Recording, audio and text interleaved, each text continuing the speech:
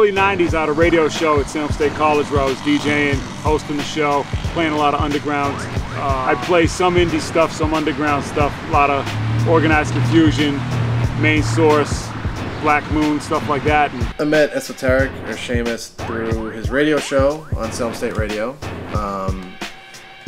It was called Shamrock's Greenhouse, and this was pre-House of Pain. And he would make requests and kind of impress me with his requests, because I was always so used to getting requests for, you know, Ice Cube, or, you know, something that's dope, but something that's very accessible. And he would make more of a quirky request. So he just played a lot of dope music, like Ultra, Main Source.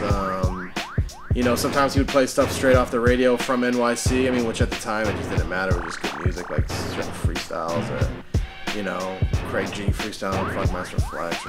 Me and 7L just kind of worked as a tandem, you know what I mean? DJ, MC stuff. We were inspired by P-Rock and CL Smooth, Showbiz and AG, Eric B and Rakim. And that's why it's 7L and Esoteric. The DJ producer first, MC second, because the DJ is the backbone of hip-hop.